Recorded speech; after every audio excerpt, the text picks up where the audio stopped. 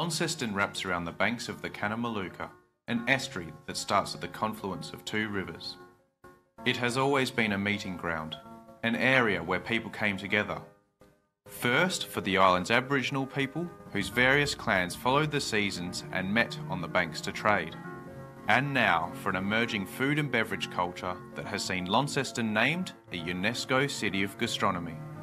What better place to call home for the Startup Bootcamp Food Innovation Program than here?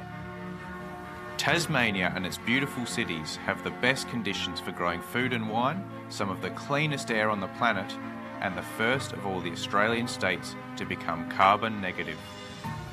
This is where the opportunity lies.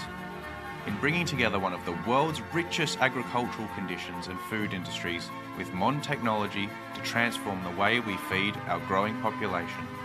The 10 early stage startups in the Food Innovation Program are each committed to create a circular economy for the food industry in Tasmania, Australia and abroad. These passionate founders have been working to validate their solutions, connect with the local ecosystem and grow their startups to impact the industry. Presenting the 10 startups showcasing their solutions. Welcome to Demo Day, celebrating the growing Tasmanian food innovation ecosystem.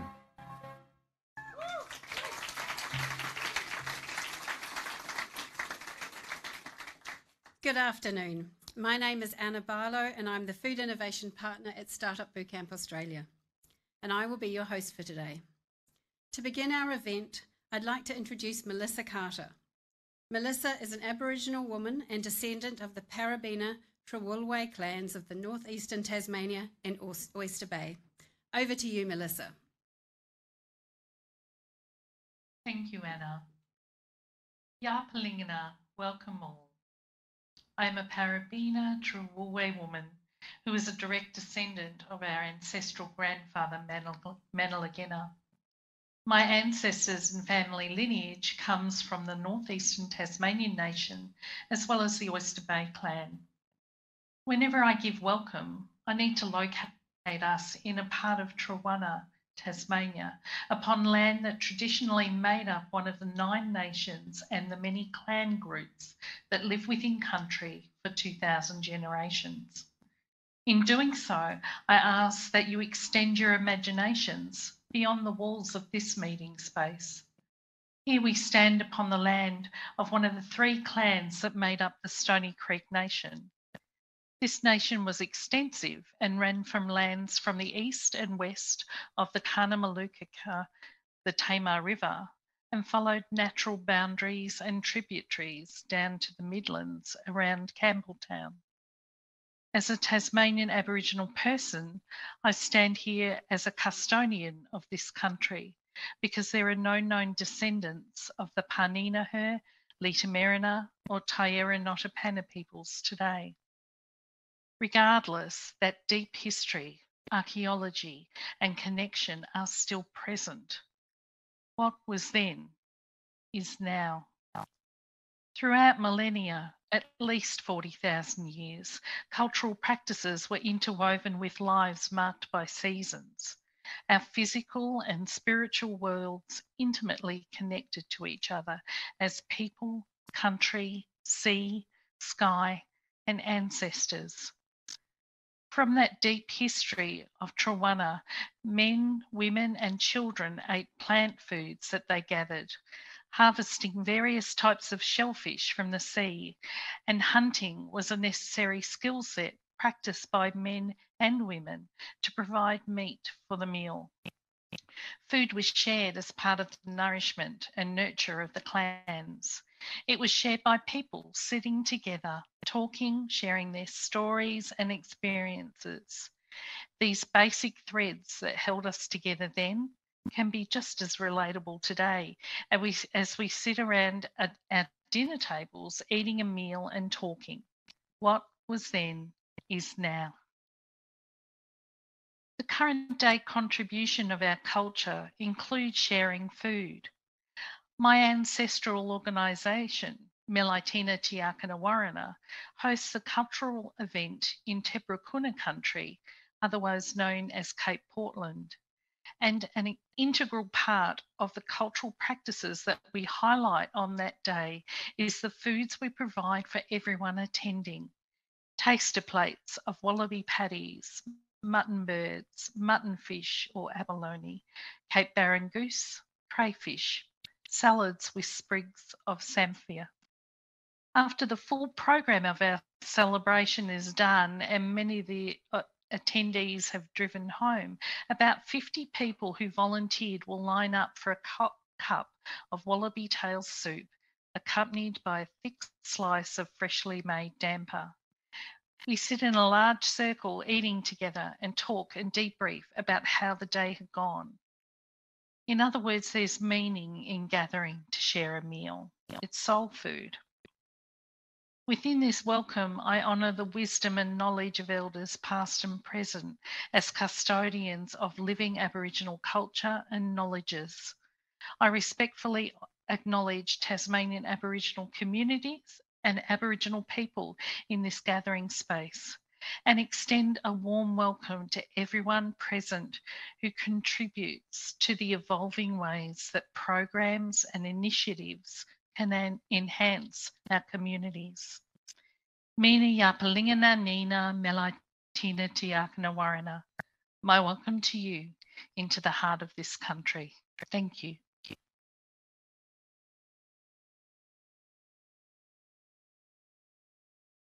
Thank you, Melissa, for such a beautiful welcome. I'm very hungry now that I've heard about that sharing of food. Welcome, welcome, welcome. On behalf of Startup Bootcamp, I can tell you we are all extremely excited to welcome our guests joining here in the room in Tasmania and the hundreds watching around the world on the live stream to this, our inaugural FoodTech Tasmania Demo Day.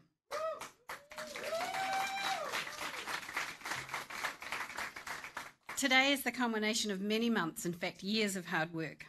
From the start of 2021, the Startup Bootcamp team scoured the globe, reviewing thousands of startups, conducting hundreds of meetings in order to end up with the 10 amazing global startups you'll be seeing today.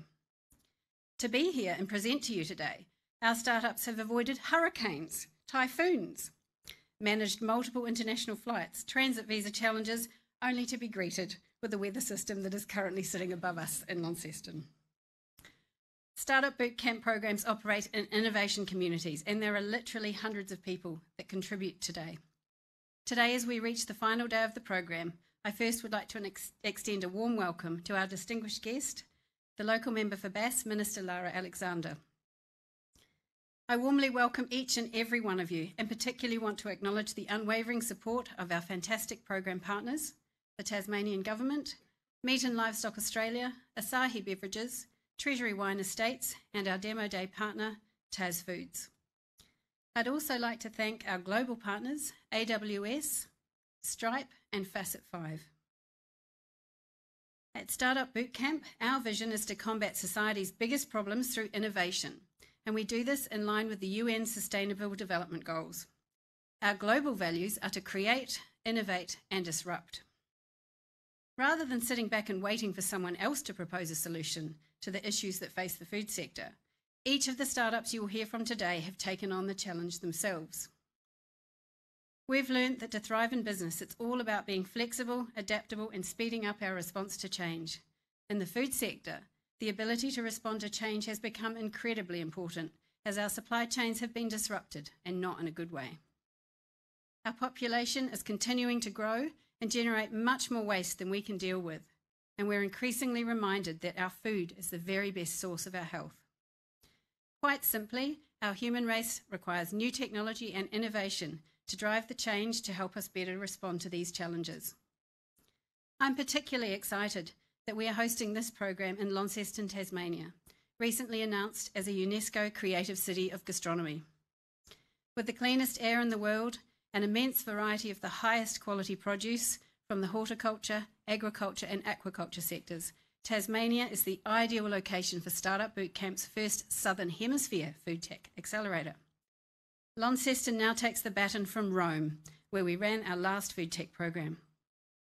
I would now like to invite our first keynote speaker, local member for Bass, Minister Lara Alexander, who is representing our Acting Premier of the State of Tasmania, Minister Ferguson, for his first keynote. Minister Ferguson sends his apologies. Due to the extreme weather conditions we're currently experiencing, he's required elsewhere today. Welcome, Lara.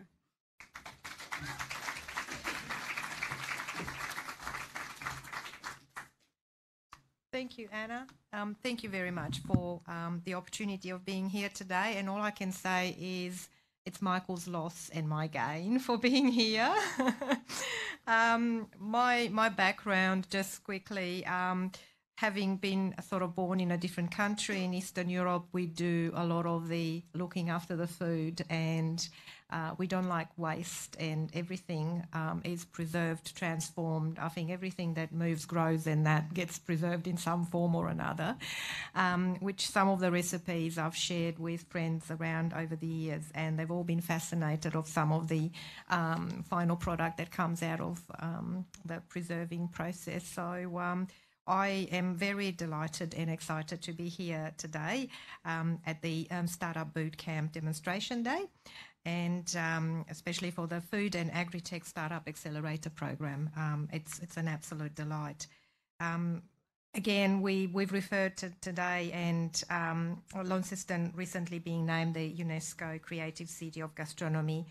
We feel, and of course me living in Launceston, I feel that it's a natural choice to actually host you and this amazing group of startups for the first of the 3 accelerated programs that are planned for Tasmania. And we're hoping that this will be a springboard for startups to come here to grow their business across the Asia Pacific. And this is also a unique way to assist our larger established Tasmanian-based companies to find form innovative partnerships and drive further innovation in different ways. It is important to say that exactly as Anne identified, is food security and food safety is paramount, and we've only seen it too well in the last 2.5 years, and the disruption of the food chain and disruption of distribution chains and everything. So being innovative and finding novel ways in which we can distribute our food and different ways in which we can nourish ourselves, and also in the context of cost of living, which again puts that pressure in how can we make it better, more efficient, and ensure that a lot of people around the world have access to good food and good nutrients. So that is extremely important. Especially I feel quite, as I said, Michael's loss and my gain for being here, because I have been in a not-for-profit prior to joining politics, and I'm very much for how can we help people and how can we find new and better ways to deliver that help, and food is one of those ways. Participants in FoodTech Tasmania underwent an exhaustive application process to be selected for the 3-month program, which started in mid-July, and they come from as far afield as Portugal, India, Canada, UK, USA, Kenya, Hong Kong and Norway, and unfortunately I understand that the Kenyan person and winner has unfortunately not been able to be here today with us. With the overarching themes of circular economy, functional ingredients, fermentation and advances in food, aqua and agri-tech, the startups support Tasmania's key development and innovation initiatives in this sector. These 10 startups are forming great relationships with our state and are yielding great results. We have seen the emerging relationships being formed with Tasmania businesses, customers and suppliers. The program is potentially creating new industries or growing emerging ones as the startups develop their ideas with a view to taking them to market. They have been mentored by industry leaders and receive tailored support from experienced entrepreneurs, investors and partners to make their business dream a reality.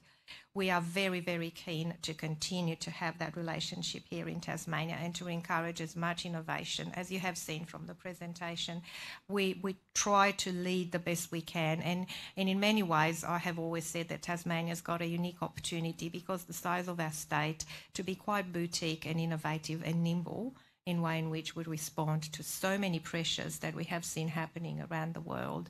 So we are positioned very well, not only because of our produce, because of our clean and fresh air and everything else, but also we are very, very keen. And as you look around and take the opportunity to sort of engage with other people in the community, you'll find that spirit of entrepreneurship that has developed lately. So thank you very much once again. Best of luck, and I'm really looking forward to see next year and the year after. Thank you.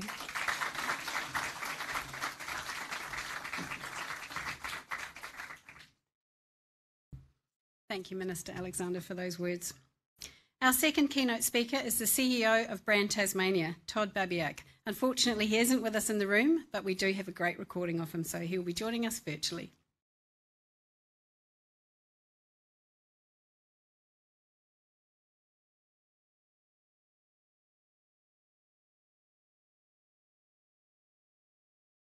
Hi, my name is Todd Babiak, and I work for you at Brand Tasmania. A few years ago, to figure out what makes this place so special from the point of view of Tasmanians, we just spoke to people. We spoke to hundreds of people, one-on-one, to find out what it is about this place, personally, for them. And we heard a really consistent story from them that we summed up after hundreds of thousands of words into a single line. And we went story, paragraph, line. And it's simple: the quiet pursuit of the extraordinary. Now, what do we mean by that, and what does it mean for you? The quietness is interesting. A generation ago, almost all of this was negative. We weren't loud enough. The world didn't know about this place at the bottom of the world. And the pursuit bit wasn't positive either. The fact that we had to work harder for everything when it's easy on the mainland of Australia or easy in the big cities of the globalized world, that wasn't positive either. And being different wasn't something that Tasmanians broadly loved. They wanted to be like everyone else and felt they were mocked and misunderstood by the Australian media. And now fast forward to a time when quietness and stillness and humility in a loud and boastful world are actually pretty great, especially for our kinds of people. And having to work harder for everything, to be so inventive in an isolated place, to feel like good enough is never good enough, that grit and determination and creativity you need here creates some really special, not only people, but things, services, experiences. And then the extraordinariness, that differentness that was once something people were sometimes ashamed of, well, that's a positive as well. Being different in a world that feels pretty samey is a positive. And that's something we've really tried to hold on to at Brand Tasmania, and it's something that binds people like you who come to this place, who think about this place and might want to make their lives here, and I hope you all are thinking that way. And the extraordinariness, that's the hardest part, because Tasmanians don't love boasting, but it is true. Who you are and what you create in this special place, special people, special things, special place, this is something that we can celebrate. As well, there's a collective decision, something really special, something extraordinary about building the assets you needed to create what we have now, which is 100% self-sufficiency and renewable electricity. We have one of the cleanest grids in the world at the time where everyone in the world is looking for it. And we don't have to look to 2040 to be net zero. We're net zero today. For the sorts of people who are looking to figure out how to live in a world where climate is so important, Tasmania, we can be a workshop. And I'm glad all of you are thinking about being entrepreneurs, getting into the world of startups at this beautiful time in Tasmanian history. You've chosen well. And I'm sorry, so sorry I can't be there in person, but I hope I can be there in spirit and cheer you on. Thanks very much, and have a lovely evening.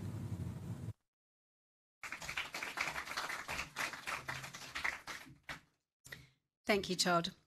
I certainly think the cohort we will be hearing from today is full of extraordinary founders that agree that the quiet pursuit of the extraordinary very accurately describes this special place and its people. The current challenges of the food sector may seem daunting.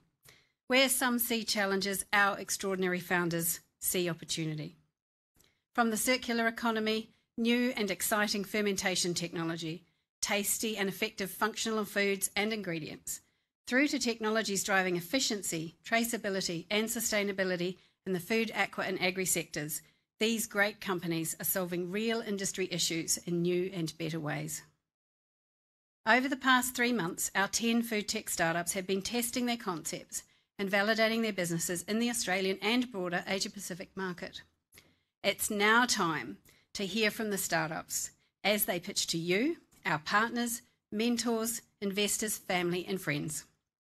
Please join us in welcoming to the stage Kate Daly to introduce the first startup from our FoodTech Tasmania 2022 cohort.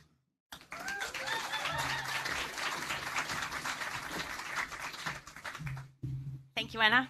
I'm Kate Daly, CEO of Pure Feeds Eggs, Tasmania's largest whole egg producer. Tomorrow is International Egg Day. So tomorrow when you're having your breakfast, I want you to think really deeply about the significance of this next startup that I'm going to introduce to you. I was going to say Tasmanians, but Australians on average eat 250 eggs a year, which is the equivalent of around 17 million per day. Our farm here in Longford produces around 48 million eggs per annum, and about 5% of those eggs go to waste. And I'm really proud to introduce to you today Andrea Romero of Tummy Yummy and her probiotic egg products, because I think it has the opportunity to revolutionise not only the humble egg that we eat and appreciate every day, but also health benefits for both humans and our furry little friends. Welcome from New Mexico, Tummy Yummy. What if you could cure depression, disease, allergies, or the common cold by eating just one egg a day? I'm Andrea Romero, founder and CEO of Tummy Yummy Probiotic Eggs. We've seen growing challenges in the fight against disease, allergies, and depression, and the stressful demands of everyday life. Being able to fight off ordinary ailments should be easy, but it's become difficult due to the health washing brands and fads with ineffective solutions. If we do nothing about making better health decisions, we sadly know what to expect. Increased risk of diabetes, poor health, exhaustion, and who knows what comes next. But as most of you are aware, probiotics have grown to become a necessary solution to a common problem. Gut health is where we derive our immunity, and we're growing to understand it centers around our mental health. Tummy Yummy has developed probiotic eggs to deliver a delicious, affordable, and ubiquitous food solution to making easier decisions about eating the right thing at least once a day. Our eggs taste, look, and cook just like a normal egg in all of its forms, except it's better. Our benefits are clear. We infuse probiotic strains into the eggs that strengthen immunity and support the function of the gut, the mechanism that supports our well-being. So without a probiotic egg, we're stuck with industry egg waste, sometimes sour yogurts, probiotic pills, and often not so delicious fermented foods. But with probiotic eggs, we have a super convenient delivery system of engaging our customers through everything that contains eggs: ice cream, mayonnaise, baked goods, and eggs. We love eggs. Beyond everyday foods, we utilize eggs to deliver the prevention of disease, allergies, and the foundations of our immunity altogether.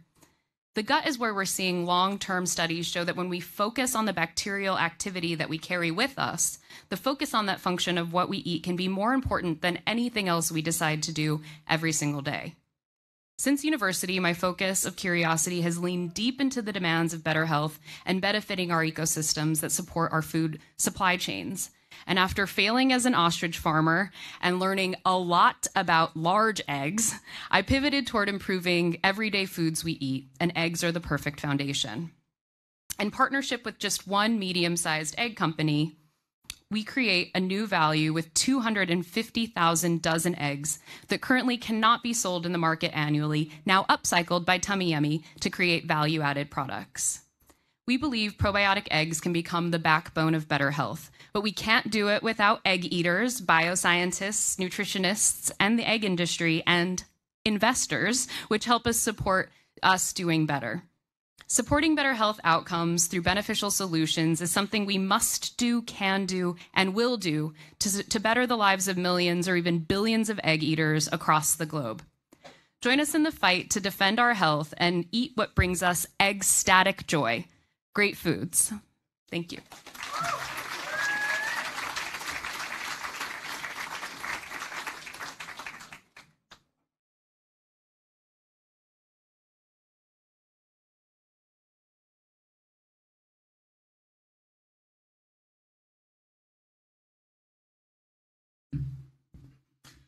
Good afternoon, everyone. My name's Mark Baker. I'm Executive Director of Northern Cities with the Office of the Coordinator General.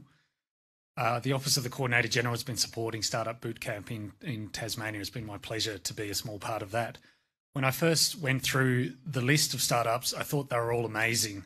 They all have such interesting stories to tell, whether that is their innovative product or their personal stories as entrepreneurs. But I was particularly captured by Freshbox product and John's entrepreneurial story. John founded a Kenyan-based startup that uses sustainable solar power to keep perishables fresher for longer, reducing waste and increasing quality and profits.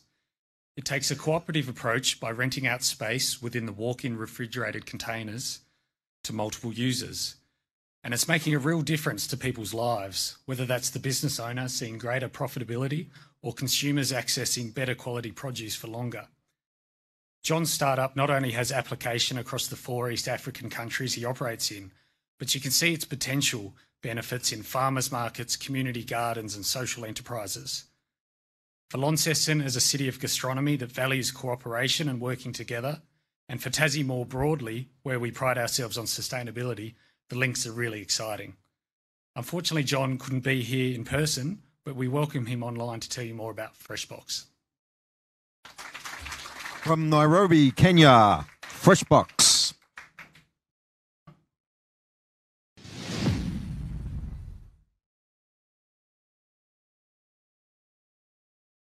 Hi there. My name is John Bindia. I'm the founder and CEO of Freshbox. Freshbox envisions a world where food waste is minimized across the food supply chain. Over 40% of fresh produce is spoiled from the point of production to consumption, majorly due to climate conditions, as well as poor post-harvest handling processes. This results in losses for our fresh produce farmers and market vendors, as well as lack of nutritious meals on our tables. The problem is huge. Over 2.6 billion people rely on agriculture as a source of their livelihoods. This translates to 60 million fresh produce market vendors and farmers in Africa. The time to act is now. Freshbox tackles this problem in a localized context. We design, manufacture, and install solar-powered cold storage units, and these units are installed in farms, markets, and aggregator points. We then rent out space in the units for as low as 50 cents per crate per day of storage, making our service affordable even for the small-scale farmer down in the village. By use of our service, we've seen an increase of up to 35% in farmer or market vendor income and a reduction of up to 40% of food or fresh produce that would have been spoiled. For the last 4 years, we've installed 36 units spread across 4 different countries. These are Kenya, Uganda, South Sudan, and Somalia. And we've served over 2,700 farmers and saving thousands of spoilage. We empower women and youth to run and manage our units. This provides an extra income for them. By use of solar as a source of energy, we are reducing on greenhouse gases emission. We have a team that has worked through the last 4 years and accomplished a lot, but a lot is yet to be done. We've gotten recognition from renowned worldwide organizations, and we are currently raising a round of $500,000. This will enable us serve an additional 5,000 farmers and make our solution reach the farthest of this globe. Thank you.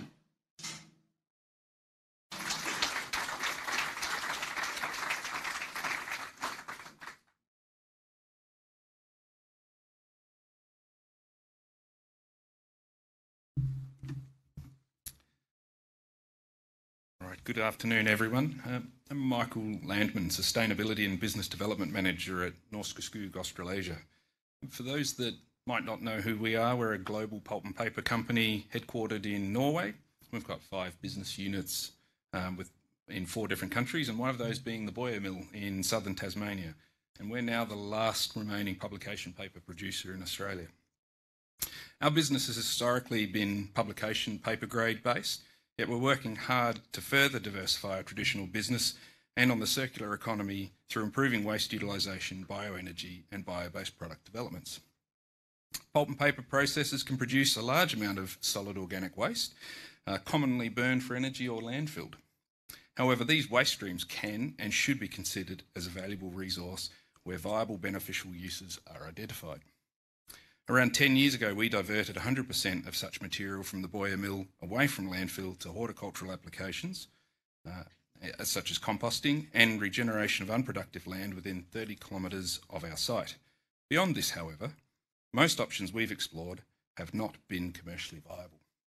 Our next startup has potentially found a solution to this challenge while simultaneously improving environmental outcomes, reducing carbon emissions and adding to the circular economy. It's my pleasure to introduce and welcome Pedro Carreiro from Agristar Bio to present to you today. From Lisbon, Portugal, Agristar Bio.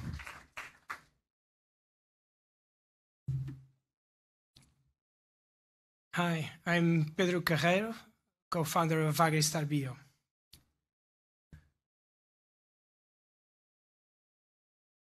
No? Okay. So, again, the world is desperate for more sustainable agriculture. The farmer is faced with degraded soils and climate change.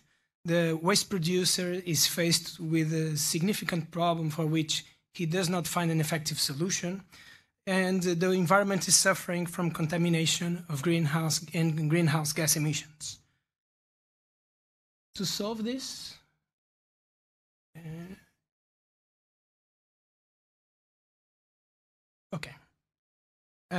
we take the organic waste to produce an organic mineral fertilizer, recycling all organic matter and nutrients in it in small facilities without greenhouse gas emissions, no subproducts, and in less than 3 hours in a circular economy way.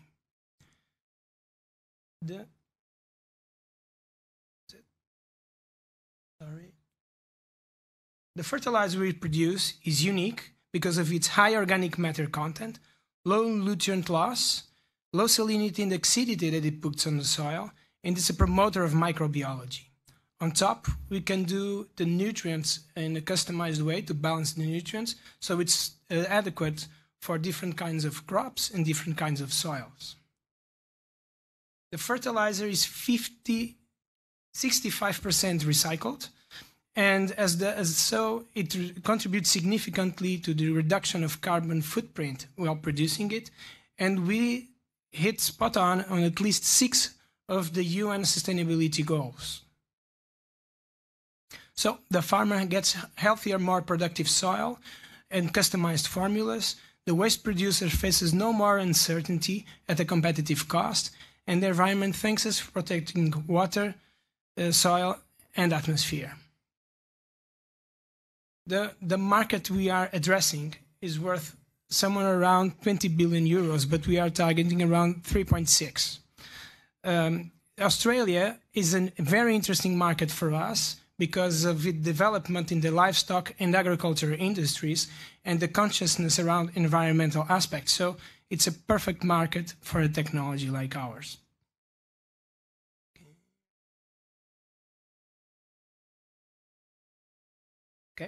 Our business model is simple. We build and operate the units, we sell fertilizer and charge a small waste management fee, and we use the long-term contract as collateral for the capex and the working capital that we support. Okay. In terms of traction, we have signed a contract to produce 10,000 tons of fertilizer from paper pulp, but our pipeline now is more than 10 times that from different sources of organic waste in different countries and even continents. And we have just received a grant to build the first unit in Portugal and looking forward to build other units. Okay.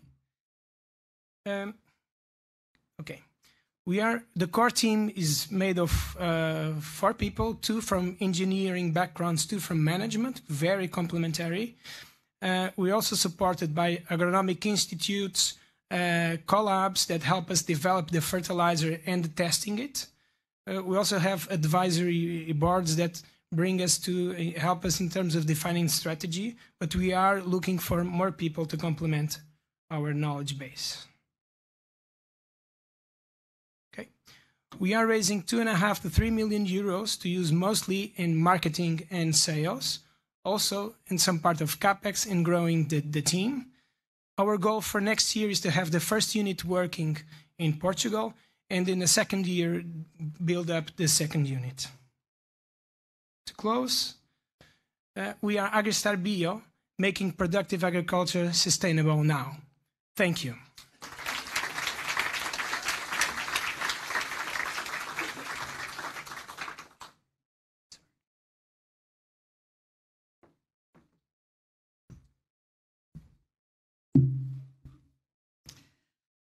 Hello, my name is Jean Kate. I head up product innovation at Treasury Wine Estates. Did you know that every vintage, Treasury and other large wine operations produce tens of thousands of tons of organic waste? And the largest constituent of this is what we call grape mark, which is really the leftover skin, seeds, and stalks after pressing the grape. And we are always looking for creative things to do with this mark. Otherwise, it becomes just another fruit waste stream. We're particularly keen on how to tap into the healthy goodness in the skins and create valuable products. I've been very pleased to being mentoring one of our cohort this year, and they appear to have found a way to convert this grape mark into healthy or better for you products and health ingredients. And to tell us more about this, I'm very pleased to introduce you to Clever Fruit Products and their CEO and founder, Sean Sears. From Nova Scotia, Canada, Clever Fruit. Thank you, Jean.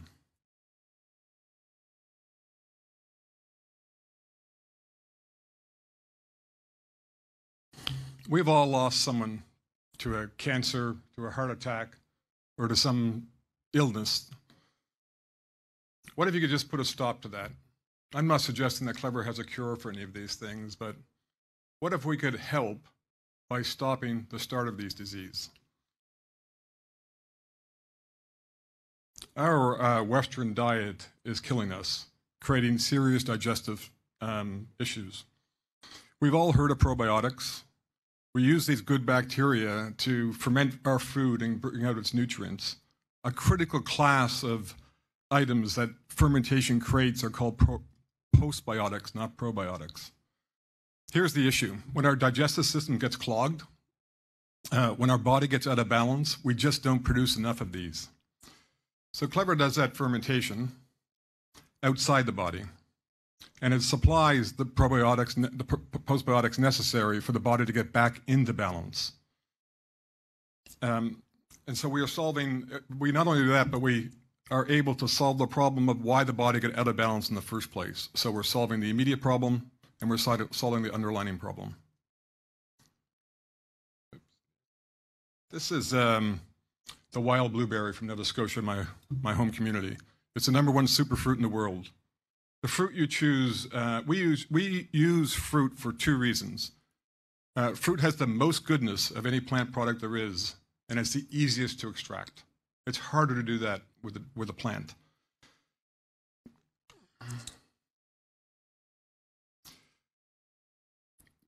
We have been working on our R&D for 4 years, and now we are on a product roadmap that starts with functional drinks and then moves to supplement and nutraceuticals. The functional drink market is about $46 billion at a 9% growth rate, and the functional food ingredient nutraceutical marketplace is about $300 billion marketplace. So they're very big. We have targeted numerous nutraceuticals. We link various superfruits to these with existing health claims to these nutraceuticals. We've developed 2 of these quite extensively. Our cholesterol product and our blood pressure product would be #1 products in the world. We're in Tasmania because we call it a fruit capital. It has all the things we need to be able to execute our business plan already here. I guess it comes from your self-sufficiency. We have targeted 22. There's hundreds of fruit capitals around the world. We've targeted 22 of them. Our expectation is to operate in 8.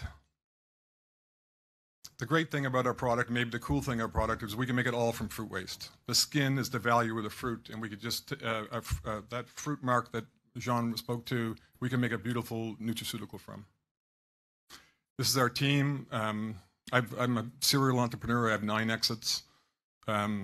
I've worked with all these people before. It's kind of like an all-star team of people from past experience with me, and it's been an exciting trip so far. Really, because of SBC and because of this FoodTech challenge, we know exactly what our metrics are and what we need to do to achieve that. That wasn't clear 12 weeks ago. And we're really at the dawn of a new world. Clever plays in a pool of a much bigger thing. Food as a medicine has arrived, and so as we think about the future, we think about, and I invite you to join Team Clever Fruit. It's our expectation is that we will be able to give people products that stop diseases from starting inside of them, and that we'll be able to redefine the definition of an apple a day keeps the doctor away. And we'll be able to do that from the apple aisle. Thank you.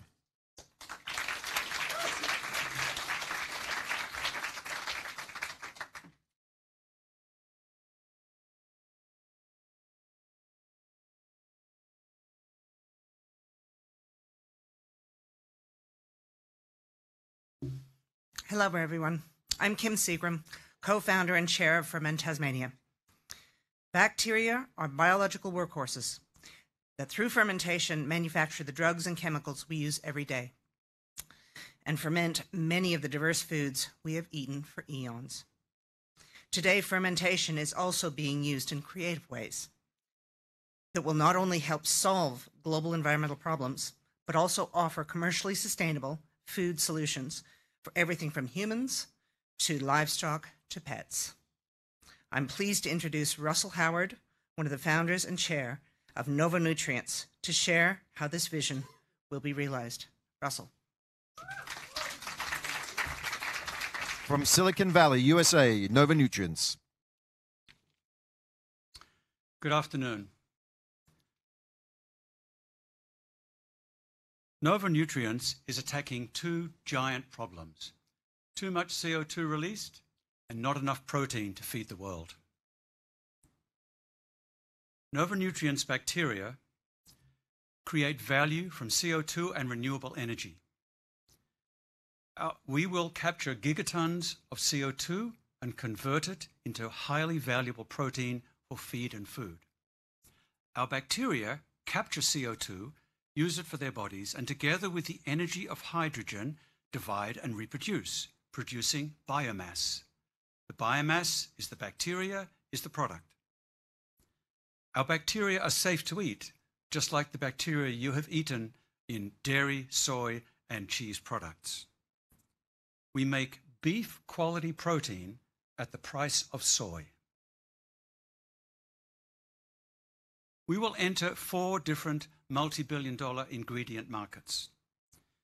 We tested our aquaculture protein ingredient with rainbow trout, equaling the conventional growth rate of those animals. Our protein has been approved by Japanese regulators for broad use, including use in fish and pets. When we mix 20% of Nova Nutrients protein into a commercial plant-based burger shown on the right, it tastes better.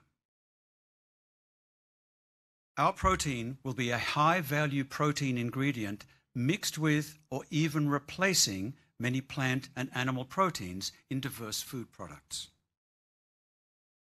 Our platform can also deliver nutraceuticals or additives shown on the top right, additional very high-value products.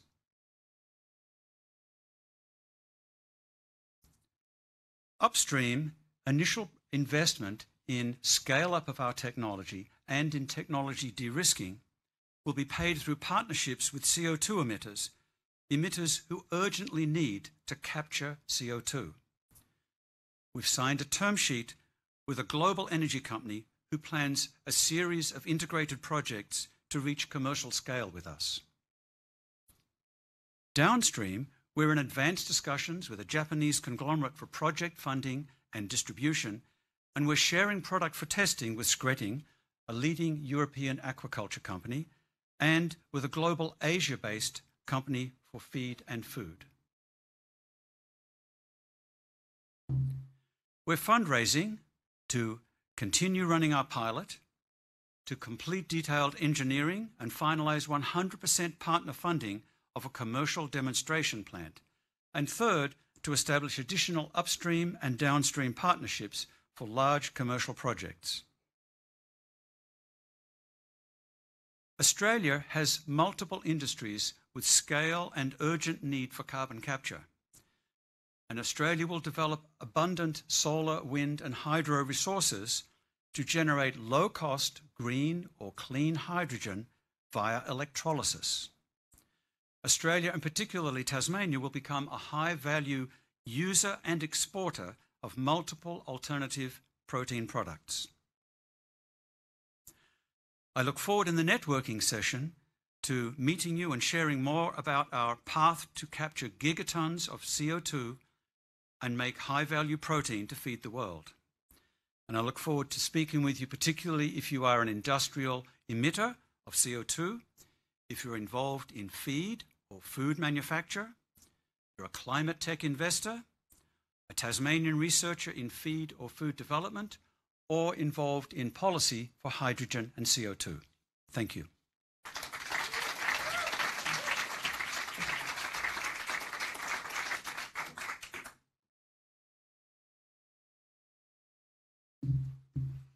What an incredible kickoff. Please give a round of applause to all the 5 startups that have just given us all a dose of inspiration. My name is Ayushi Paliwal and I am the FoodTech Tasmania Program Manager. Before we hear from the final 5 and move to the networking session, I would like you to introduce Mr. John Perry, Coordinator General, Tasmanian Government, as a keynote speaker to share a few words.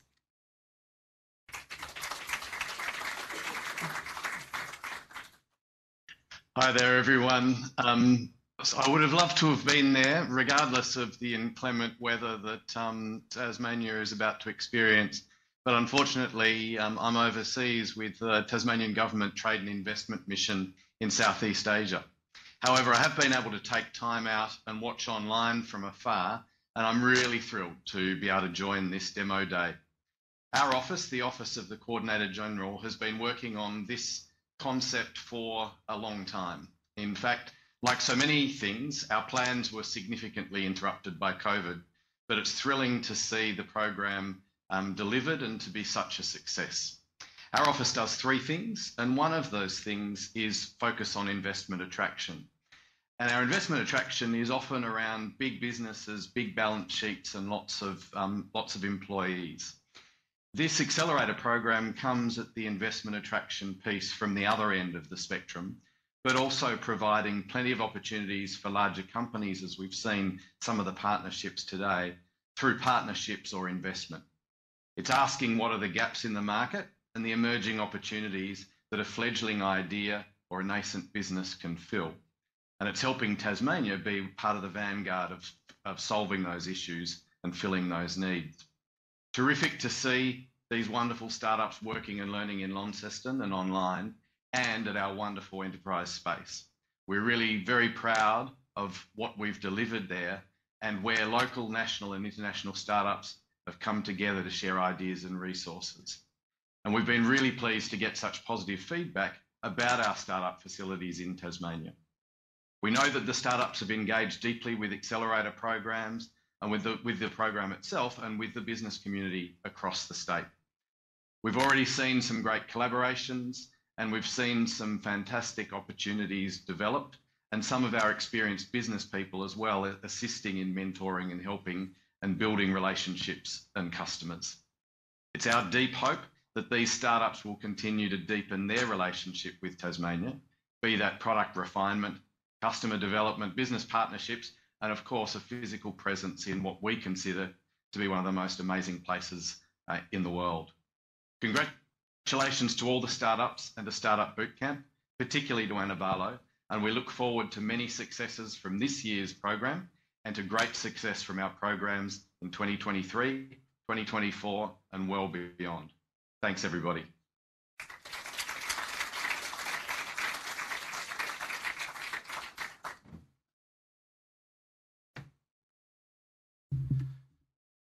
G'day, everyone. It's been pretty awesome so far, yeah? Big round of applause for everyone. Yep. Really like to thank John Perry for his support of this program and really strong catalyst to getting the FoodTech program up and running here. And I want to extend my personal thanks to the Tasmanian government to help us run the FoodTech program here in Launceston. We see a huge opportunity to create tech innovation alongside the abundant natural resources what this beautiful state has to offer. We live in a world of turmoil and constant change, and we all know that change is the only constant. With interest rates rising, recessions looming around the world, capital markets in free fall, the thought of working with startups, early stage companies, might seem both risky and daunting to some. But according to the leading investment firm in early stage investments, ARK Invest, we're only at the start of this. Innovation is not a bubble, but rather innovation solves problems that is expected to transform human lives at an ever-accelerating rate over the next 5 to 10 years. Our vision at Startup Bootcamp is to combat society's biggest problems through innovation in alignment with the Sustainable Development Goals. And we do this by empowering these innovators to combat society's biggest problems through innovation. And we do it by empowering them with the right mindset, skill set and tool set to achieve success. And we also encourage government, corporates and investors to lean into the innovation process. Our mission is to create impactful breakthrough innovation. Innovation is impactful when it creates meaningful change. It is founded on invention or research and development, but is much more than that. To innovate is to introduce something new to the market, to manipulate existing inventions and turn them into products and services that is of use in the real world. And we think about breakthrough in terms of challenging the status quo, to look at different ways of doing things to create meaningful change, to refine a value chain, to get new products to customers. It's about getting something commercialised, getting a solution into the market through constant refinement and experimentation. That's what we do with the startup through our program. It takes both technology but also business models to get solutions commercialised and into the hands of consumers and embedded into supply chain. Innovation needs to break through the inertia and resistance to change in order to make an impact. And we seek to make impactful innovations. We look at all our innovations programs through the lens of the Sustainable Development Goals, as this provides a solid framework to ensure that innovation we support improves society across all dimensions of environmental, societal and governance. To ensure that we're not only creating prosperity for the startup founders, their investors and their families, and growing the economy, but more importantly, to build the kind of society that we wish to live in. At Startup Bootcamp, we also looked at the direct impact that our programs have on individuals, ecosystems and communities in which we operate. We've brought economic activity to Launceston, supported local businesses, engaged with local entrepreneurs, investors, the business community, and helped Enterprise Tas with the growth of the local startup community. However, it is the impact upon the startup founders and their lives that really bring the most reward from our work. We are humbled to work with such great founders who are putting everything on the line for their business and to put the faith in our team and process. We thank you for the faith that you've put in us, and we assure you, as part of the Startup Bootcamp family, we're here to help you build your future, you build your business into the future. They've also put their faith into the Tasmanian ecosystem and the state of Tasmania. So please do all you can to help them on their journey and to bring a sustainable breakthrough innovation to life. Thank you.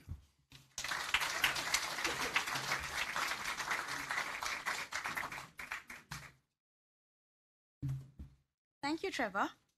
To recognize the chance these founders have taken, I really can't wait to see what these founders have in store for you all next. We will now hear from 5 other startups of how they are innovating the food ecosystem with their robust solutions. I would now hand over to Jonathan Middies from Fight Food Waste to introduce our next startup.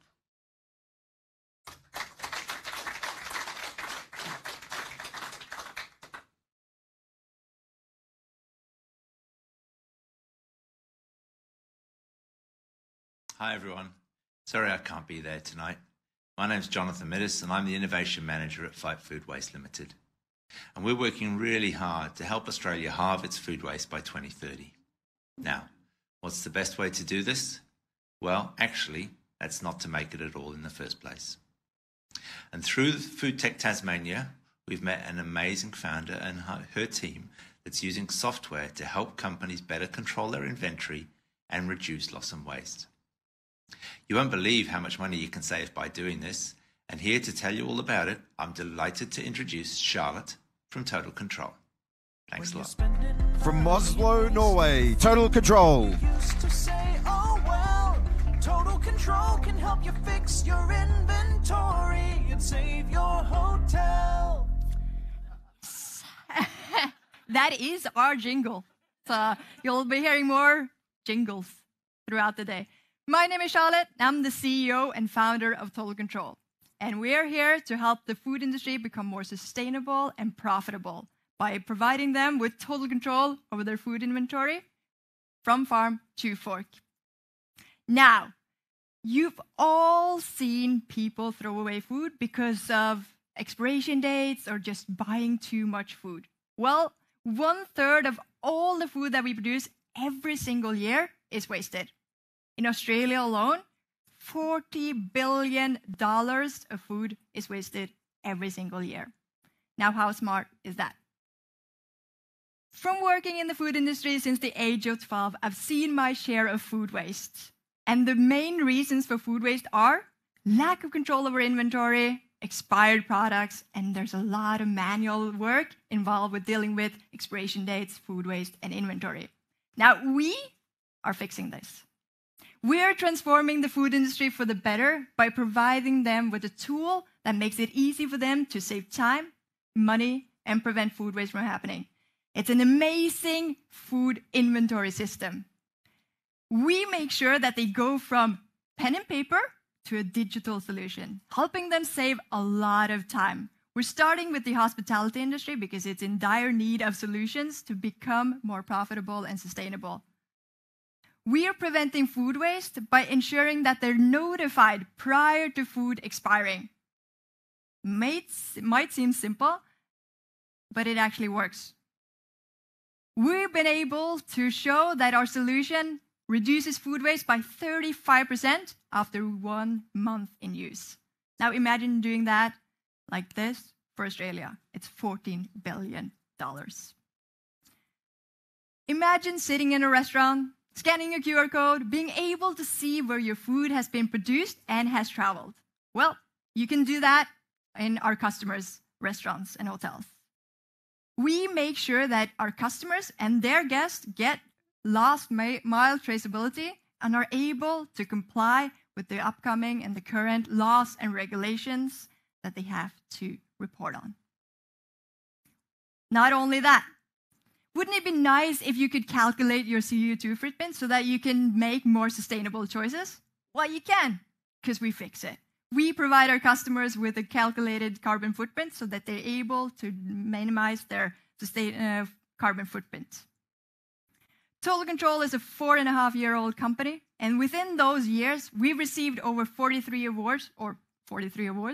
We're a certified B Corporation, meaning that we hold the highest standards of social and environmental impacts. We're a leading food tech company. We're focused on food waste prevention, inventory management, and food traceability. we have this amazing team that is ready to scale into the Australian market. We're not looking for investment because we've just closed the round. And during this program, we've also closed partnerships and POCs. What we're looking for, though, is hospitality customers, hotels and restaurants that are able to pioneer our solution in the Australian market. The ones that are able to become sustainable, profitable, and damn right amazing in a short amount of time. Come and visit me at my booth, and I'll tell you more. Thank you.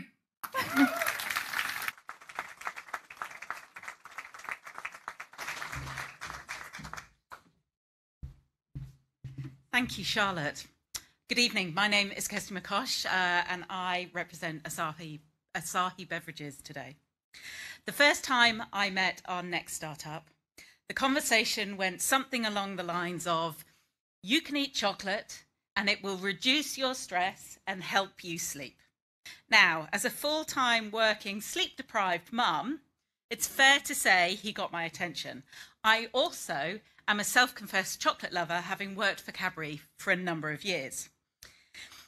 I have been impressed by his passion, his creativity, his openness to a different opinion, his willingness to take a chance, his work ethic, but more importantly, the products themselves. They taste amazing, and I have to say, when I consumed the sleep product, I had the best night's sleep I'd had in ages. So I am delighted to introduce Pranav to the stage, the co-founder of Awesome. Pranav. From New Delhi, India, Awesome. Good evening, everyone. Such a nice and awesome gathering here. So I am Pranav. I'm the founder, CEO of a first of its kind Ayurveda-inspired functional chocolate and confectionery brand, Awesome. We use the ancient old wisdom of Ayurveda, which is a preventive and a traditional medical science of India that prescribes the use of herbs and botanicals for preventive wellness. We combine it with decadent dark chocolate to create flavorsome nutritional supplements in form of guilt-free confectionery to rejuvenate and reawaken the good health. The journey with Awesome started with my own personal problem when I was struggling with stress, anxiety, and was not able to sleep well during the first lockdown. When I checked it with my other friends and colleagues, they also complained for the same problem. That's how we decided to build an exciting new age functional food and supplement brand targeting the millennials who are seeking solutions which are effective, simple, and tasty. Why Awesome? All our products are effective. We use clinically proven herbal blends. All our products are natural. They are all derived from plants and not made in plants. And in the end, they're all delightful. A chocolate any day is the most delightful thing. We are the first of its kind brand. We operate in 3 key categories. We have a therapeutic range of chocolate. We have a chocolate for men's health, women's health, a chocolate that puts you to sleep, and then a chocolate that makes you calm, and we call it as goodbye stress chocolate. We have also launched a range of first of its kind high protein, zero sugar chocolate that comes blended with Ayurvedic herbs. So it's like eating and indulging in chocolate without the guilt of it. We also have recently launched a range of bakery products in collaboration with Kerry, which is one of the world's largest nutraceutical ingredient manufacturer, and we are using a compound in it which is clinically proven to enhance the body's immune response to fight against the external threat. Just think of it, having a brownie and you don't have to, pop up all those immunity boosting pills. Our revenue model comprises of selling our products to different sales channels. We have our own website. We sell through modern trade retail stores, hotel cafeterias, specialty centers and stores, corporate cafeterias, online marketplaces like Amazon. As for us now, we've been able to sell 50,000 chocolate bars in last 7 months since we've been operationally live. We have sold chocolates worth more than $95,000 in just last 3 months. And if we continue on the same trajectory, we foresee that by the end of Q4 of 2023, we'll be clocking a revenue number of $2 million. And, I've spent some 2 months here in Australia, and I know that, Aussies love chocolate. So we are now planning to be in Australia the very next year. From the month of January, we have already had a distributor who's willing to help us develop the market. We are in talks with a lot of chocolate manufacturers to figure out who will be the best fit for us. Now, to fuel our growth, we are looking to raise $1 million round, which will help us grow our business and explore new markets like Australia. And, we are a team of 12 highly passionate, young, motivated people. We have people like Mukesh, Pooja, and Varun who brings on board a vast wellness and food and beverages experience that help us to grow. And in the end, I would like to say that eat smart, move more, sleep right, laugh often, and deep breathe, because that makes you be and feel awesome. Thank you.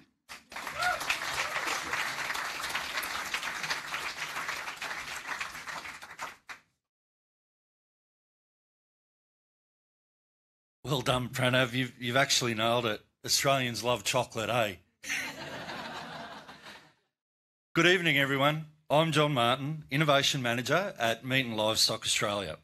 I lead the product and packaging program, which invests in research and development projects that can help double the value of Australian red meat and ensure that Australian red meat remains a trusted source of protein globally. The Australian red meat industry, along with many others, has a high reliance on plastic to service its domestic and international customers. Much of this plastic is very challenging to recycle. Our next startup has taken on the plastic challenge through utilising agricultural waste streams and an uncompromising approach to ensure the sustainability of the start, use and end of a product's life. It is my great pleasure to introduce you all to Kushal Shah, founder and CEO of EnvoPap. From London, United Kingdom, EnvoPap. Good evening, everyone. Hello to all of us joining us online, and special love to my family tuning in from home. I'm Kaushal, founder of EnvoPap. Let me actually start by asking a question. How many of y'all know of the impacts and challenges faced by farmers because of climate change across the world? Raise of hands, please. Wow. Wonderful.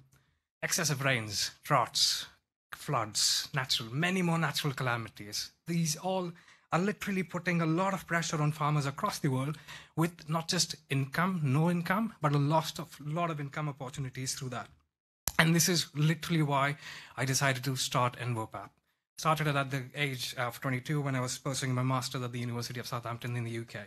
And we are a UK-based business curating packaging solutions for the world's forward-thinking brands who believe sustainability is an integral part of their identity. And we all agree that using plastic and wood-based packaging solutions is really not helping Mother Nature.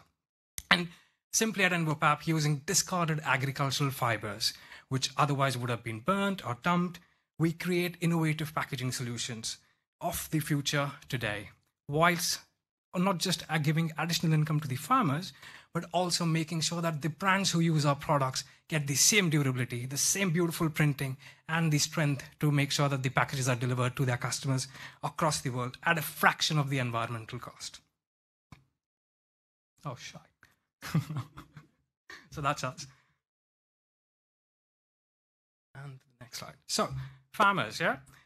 I come from India, born in India, and being a farmer myself, India's an agricultural powerhouse, but we have a massive issue of suicides simply because of excessive rains and climate change, where incomes have been lost and farmers are debt burdened with a lot of expensive debt. And this is where indirect or direct impact of climate change on these farmers. And this is where, as a third generation entrepreneur of my family and a farmer myself, I decided to do something about it.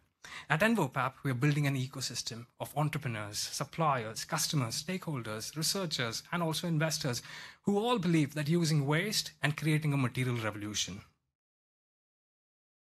Moving on to plastic. I think we all agree plastic is detrimental to the environment. And more importantly, Since the 1950s, I wasn't even born then, but we've produced 8.3 billion tons of plastic. And believe me, today, the plastic industries have committed to 3x of their manufacturing capacity, because in the pandemic, we all are blaming ourselves. We need to blame ourselves because we've doubled up usage of plastic. The 8.5 billion tons of plastic is actually equivalent to the weight of 800,000 Eiffel Towers. Wow, that's huge.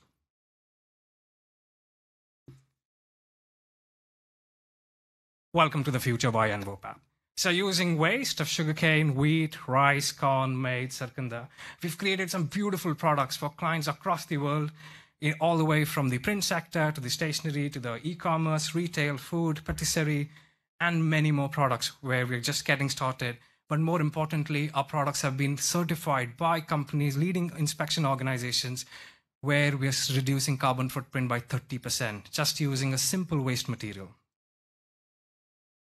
This is how we do it. It all starts with sourcing the waste. We work with farmers, mills, contractors, many other individual parties, where we go and collect this waste from farmers so that we're giving them an additional service. But at the same time, we're the world's first company to be fair trade certified. We actually worked with fair trade to build up a model for the waste consumption for the packaging industry. Once these waste fibers are taken off, we blend them, add standard paper-making chemicals, and which are then pressed and dried on standard paper-making machines, which have used wood pulp or recycled pulp for making these products. Once these products are made, we supply to a lot of customers across the world, but more importantly, we give them a defined end of life. It can be recycled into making new paper. It can be biodegradable, marine degradable, making sure that no ocean life is being harmed, but at the same time, industrial and home compostable. So our products, literally, a customer can go, take a cup, go home, put some of their fruit and vegetables and put it in their home compost bin. And that's why we believe at the start and the end of life of our products. And we've recently been vegan certified as well, because a lot of our customers asked us about vegan certification and food grade as well. So the next step, we're now laying the foundation to build up the world's first integrated carbon negative plant, where we are able to create e-commerce, food packaging, and many barrier products so that we can really replace single-use plastic items, like John said, in the meat packaging industry, to the wine sector as well. And until now, in the last 7 years, we've generated more than 25 million Aussie dollars by selling our products in 50 plus countries. We're a team across UK, Germany, and India. And we're looking forward to getting our technology to Australia. First, we're building up the market here. We've already got some customers, so it's been great traction. Once we've built a market, the next step is to get here our technology and use all the wheat waste we've seen all across Australia. So if you want to join us, either by partnering, getting our products here, or if you're open to investment, we are open for investment right now. My stall's right outside. All the products you saw there, they're literally outside. So come, touch, feel, smell, do whatever you want, but it's all made by waste. Thank you.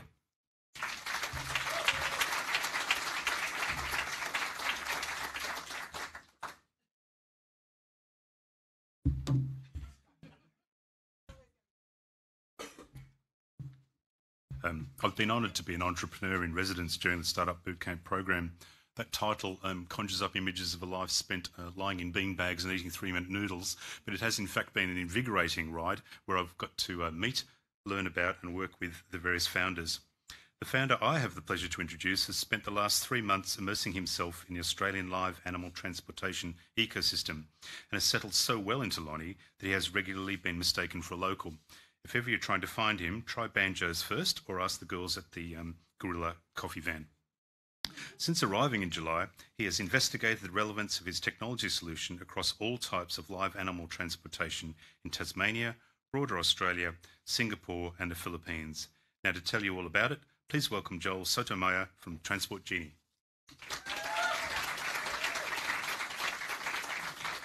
Welcome Joel from Transport Genie. Thank you, Ian. Hi, I'm Joel Sotomayor, President and CEO of Transport Genie, an award-winning company that's focused on solving food security issues through improved provenance and welfare to deliver higher quality products and increased economic value. We're solving this problem because livestock transportation is something that happens all over the world, but it's the only part of our food production system where there are no real-time sensors. And we need this to provide monitoring and also for situational awareness. When you think of the money spent on producing livestock, it makes no sense that we don't have a solution to solve this problem. In addition, these conditions reduce traceability and lower supply chain resilience. Why now? It's important to solve this problem right now because there are huge opportunities in this space. Precision monitoring is a $5.6 billion market. Consumers are demanding better traceability, and food production has low margins, so anything that helps increase economic value should be used. And lastly, legislation will also drive adoption. So how do we solve these problems? We solve these problems by having temperature and humidity sensors, which are then placed within a trailer to monitor microclimate conditions. The data is then collected by a central computer, which we call a link device, which is then sent to a cloud for AI processing and data logging and further analysis. Our customers are then able to understand what is going on inside the trailer in real time so they can react a lot quicker. Just back one slide. In terms of our traction and our go-to-market strategy, we've created northern and southern manufacturing hubs, one of them based here in Lonnie, to service our global customer base. We have global paying customers and we have local distribution partners and are strategically aligned with other technology partners in this space.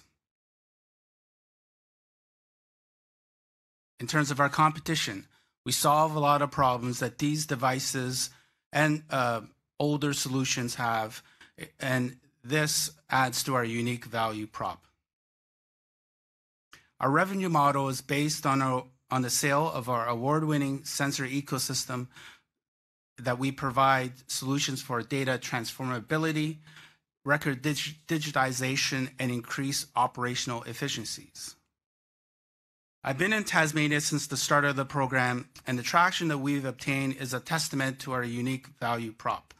We're creating a Tassie entity, which we hope to have between 5 to 6 full-time equivalents, and we have partnered with key companies to help us gain traction velocity. In order to support our growing list of customers and orders, we're currently doing our first raise. We have a clean cap table and are looking for strategic partnerships and investors. We'll use these funds to hyper-accelerate our market penetration, hire talent, grow our inventory to satisfy our current demands. This is our team. Ian has been a great inspiration and help for me, and I've also been very lucky to have met many other people in the industry. We have Excel Poultry Systems, and then Definium and Marlix, and myself, Joel, a serial entrepreneur. I have patents and awards, and I'm very excited to be part of this ecosystem. Today may be, the epic event for the program, but it's just the start of my journey here. And I'm happy to announce that I'll be back in January, and you'll see me soon. Thank you.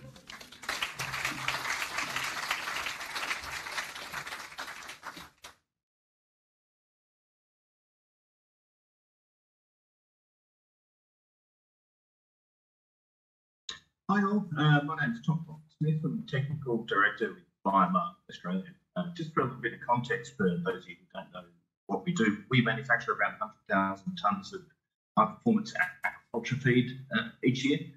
So sourcing sustainable ingredients is core to our business and forms a really major part of our strategic goals in helping our customers produce healthy, tasty and sustainable seafood. So we're tremendously excited when FoodTech Tasmania helped us to find a team able to convert 170 kilotons of organic waste produced in Tasmania each year into sustainable insect protein that we already know to be a valuable ingredient in aquaculture feeds. And without this process, that waste otherwise is sitting in landfill and producing methane, carbon dioxide emissions. To tell you more about this really exciting development, I'd like to welcome co-founder and serial entrepreneur Constantine. From Hong Kong, Fly Farm.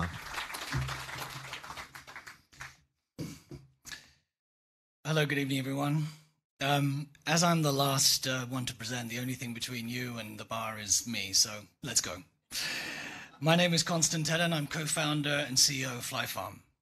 Our vision is for a world where pets, farmed fish, and poultry are fed with sustainable protein from insects reared on organic waste. The problems we are addressing are organic waste and the emissions and costs that it generates, and the unsustainable supply of protein for growing pet food and aquafeed markets, as Tom says. There is a giant opportunity to recycle organic waste into protein using our solution, which combines nature and technology.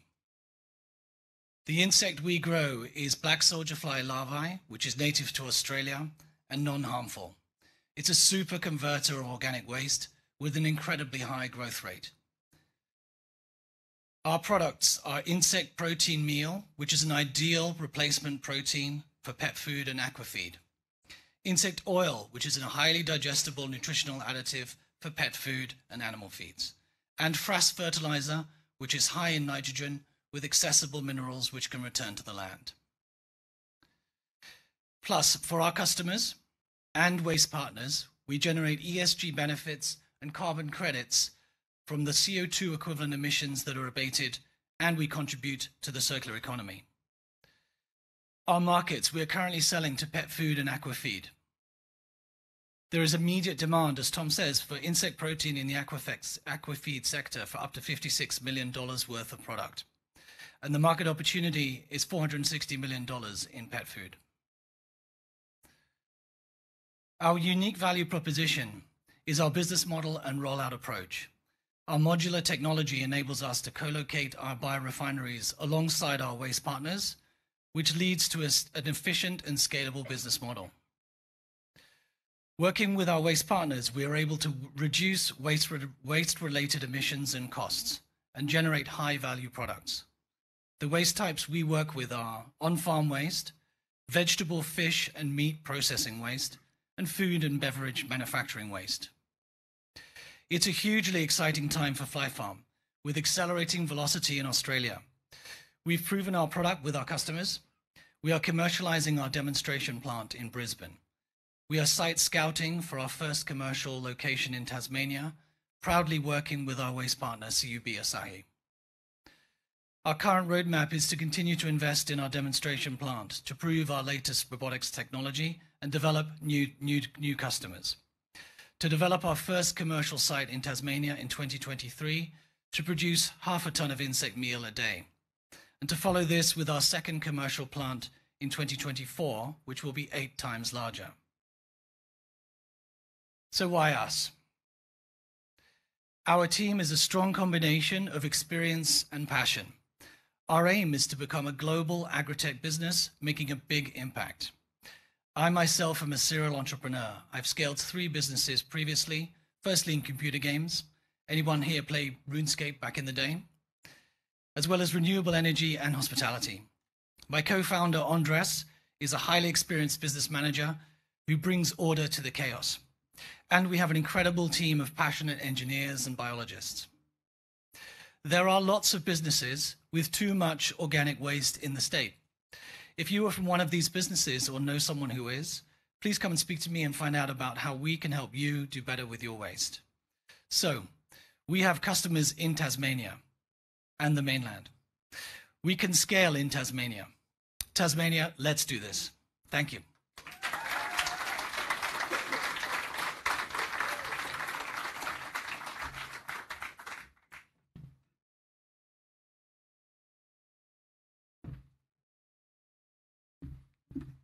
That was sensational. Please give a round of applause for all the 10 startups.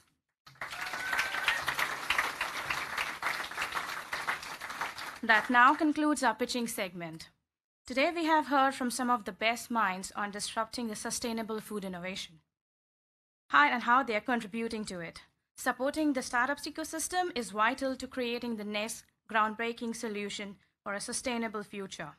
So we encourage you to connect and collaborate with the startups after the event. We have organized a product showcase for you to meet the startups to taste, learn, and fully grasp the value and potential the products these startups have to offer. I'm sure it'll give you fresh eyes to see how the Australian food ecosystem could be revolutionized. May I now present Anna Barlow to give her final words.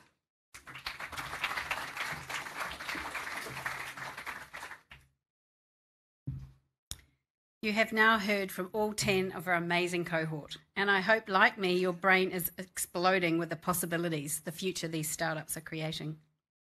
Their journeys are just beginning. From here, we look forward to following their progress as they grow and scale their businesses.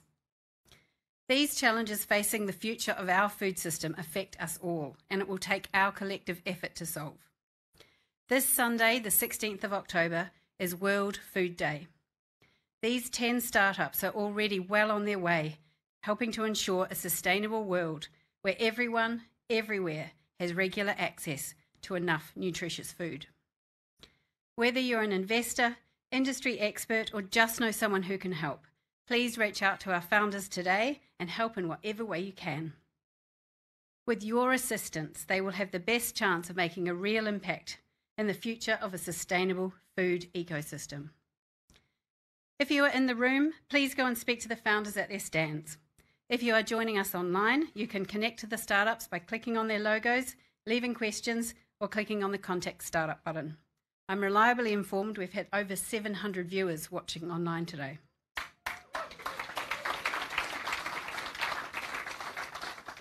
As I said at the beginning, there are literally hundreds of people involved in the success of this program. I want to thank our fantastic team at SBC, our wonderful designers, the AV team, our operations, marketing and events team, SBC executive, especially Richard and Trevor. And finally, Ayushi, our FoodTech program manager. Thank you for all your hard work. Startup life can be tough, and it takes a lot of resilience. It can be even harder when you're running your business from the other side of the world. Our founders have travelled very long distances away from their friends and family to be here in Launceston today. We extend our heartfelt thank you on behalf of the startups to their families and friends for their unwavering support. On behalf of Startup Bootcamp and our founders, I extend a huge thank you to our government and industry partners, mentors, and limited partner investors, and finally to you for joining us in person or on our live stream. As we conclude the formal part of the event, I ask you to raise one more huge round of applause as I invite the founders and the Startup Bootcamp team to the stage. Come on up, guys.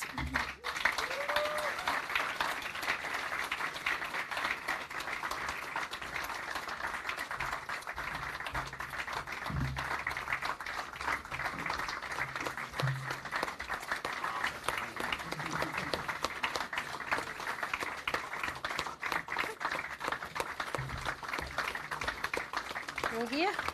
Awesome. To those of you tuning in via the live stream, thank you and good night.